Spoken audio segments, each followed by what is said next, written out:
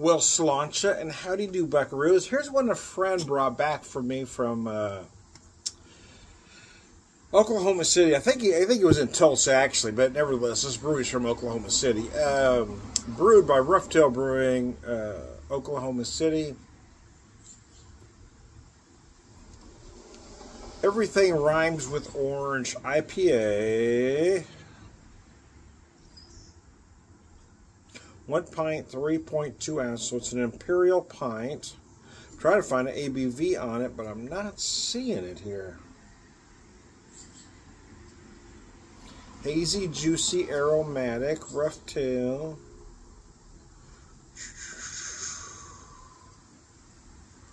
Yeah, I'm not seeing an ABV listed on the can. Let me see if I can look it up real quick. I thought it would be on the can, but it is not. Let me see if I can figure it out.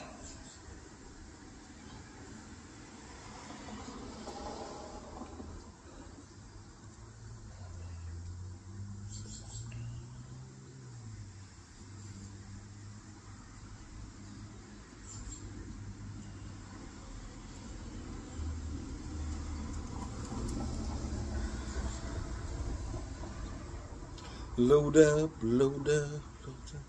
Those are the Rubber Bullets when I started. I got that song stuck in my head. Bear with me. I'm trying to find this particular IPA. Everything Rhymes with Orange. Little orange. Huh.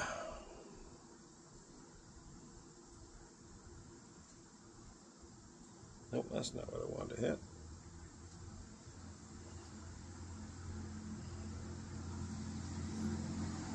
Oh, there we go. 6.8%. 6.8%. All right.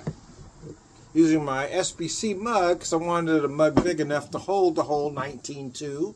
Here we are. Anyways, Slancha, you do buckaroos. It does look like orange juice, do it not? By golly, smells like juice. So it's got that juice aromatics going on.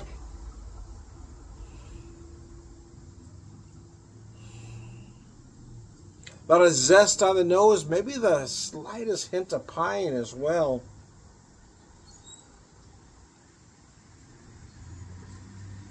Load up, load up. Yeah, it ain't bad. That's nice.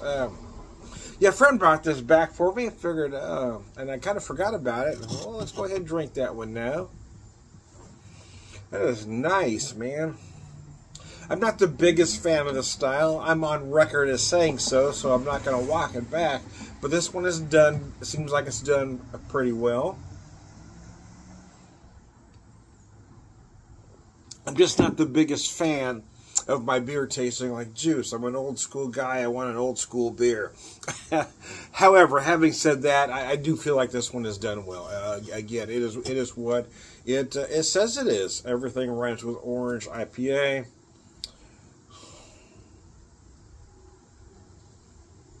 Hazy, juicy, and aromatic. It is all of those things. So it comes as advertised. And that's all you can say about a beer. I don't like so-called beer reviewers that will say they don't like a beer or a beer is bad because they're not crazy about the style. Just because you're not crazy about the style doesn't make it a bad beer. Is it flawed? Is there something wrong with it? There is absolutely nothing wrong with this beer. If this is a style you like, there is no reason why you're not going to like this one. It's done well. It gives you those big fruit flavors that you're looking for, those big juice flavors.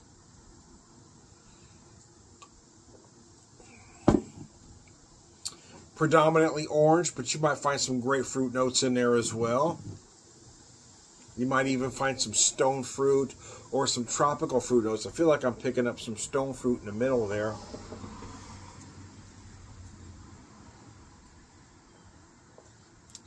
But it is predominantly orange, but you might find some other notes. That's really between you and your taster, to be honest with you. As I've said, you're not going to taste what you don't know, right? If you've never had certain things, you're not going to taste them that way. So nobody is ever wrong. What you get is what you get.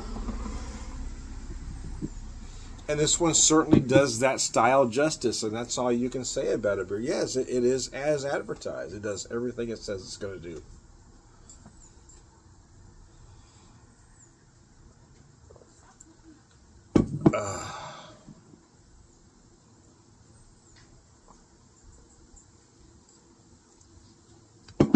It is very good. It's really good, actually. Anyways, I digress. Wow. Trying to relax. Take it easy. Take a load off. We have a rather dreary day in the Ozarks. Decided not to get out and do anything today. We're just going to stay in the house and not put any clothes on. But then I started thinking, well, it is a dreary day in the Ozarks, but it's not that cold. It's been raining and we had some freeze, so might be able to get out here and be bug free. And by damn, by golly, baby, yeah, no flies, no mosquitoes. It's rainy, it's damp, but it's not all that cold. And so if I put a shirt on, threw some sweats on, yeah, man, it ain't so bad.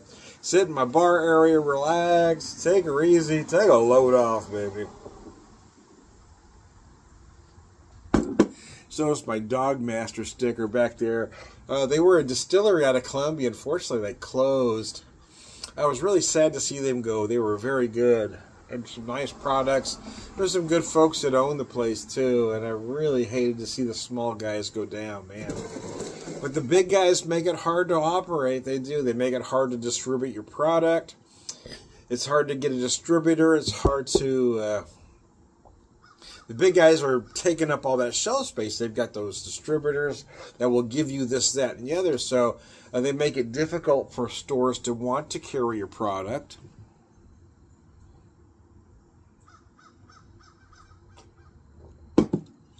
And distribution is tough, so it's sad to see small ones go down. Like I said, I really like Dog Master. They had some really good stuff, man. I met the owners a few years ago. I think it was 2021. Must have been 21 because we're planning on going up there in 20, and then shit happened. The following year was 2021. We went up there. I think they closed at the beginning of this year.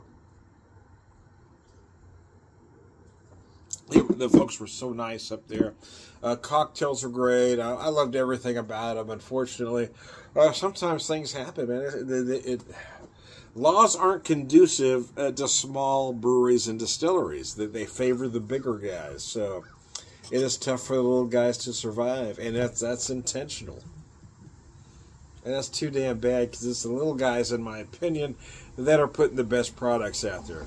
Unfortunately, you've got some unscrupulous folks out there that want to propagate those big names. They've bought up a certain amount of product, so they're trying to convince you a $25 bottle of bourbon is now worth $100 because it's allocated, because you've got these secondary market guys forcing these allocations, telling you, hey, if you're going to get into bourbon, you've got to buy this product. And the truth is, you don't.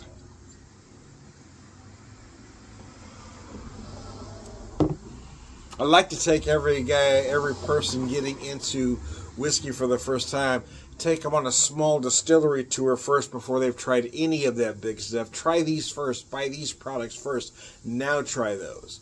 Now, if you honestly think those products are better, go back to them.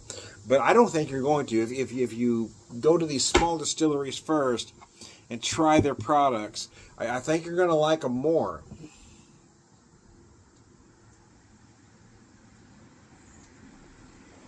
I know I do. I was proud of the fact that on our vacation, I came back with an awful lot of product. I did, but every one of them was small. Everything I brought home, every whiskey bottle I brought home was small distillery product, and I was very excited about that. Over, I don't typically pat myself on the back, but yeah, man, give these. And it wasn't necessarily intentional. It's just how it ended up, because I was trying to visit these distilleries. And I don't want to buy names I know when I'm on vacation. I can buy them here. I'm not looking for the names everybody knows. I'm looking for something different. I want to be wowed, man. And I was, actually, by several distilleries. The last one I hit, I found by accident in Sparta, Kentucky, the Neely family distillery. Those folks are putting out products like you would not believe.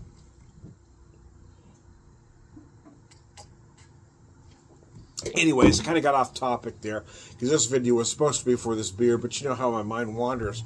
I saw that Dogmaster, so let me get back to focus here. Roughtail Brewing, focus, top!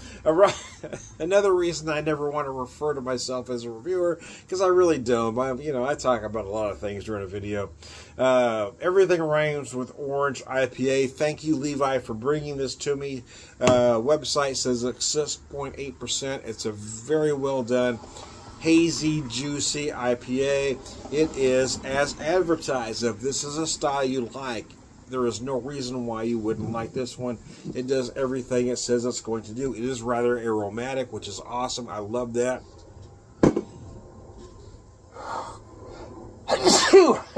And now the outside is coming to me.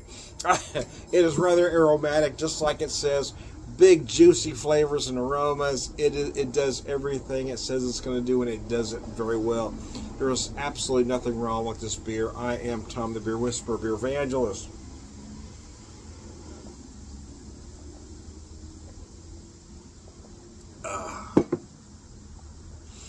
Man, it is good. One thing I will tell you real quick before I finish my shtick there is the finish. One of the reasons why I'm not super crazy about hazies is a lot of them will have this chalkiness at the end, or they will finish rather sweet.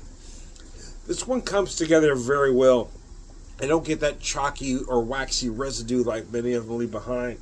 But it also finishes drier than most of the style, and that I like a lot. So there you go. Anyway, one more time with feeling. Tom the Beer Whisperer, Beer Evangelist, brother beer drinker, prayer is a man.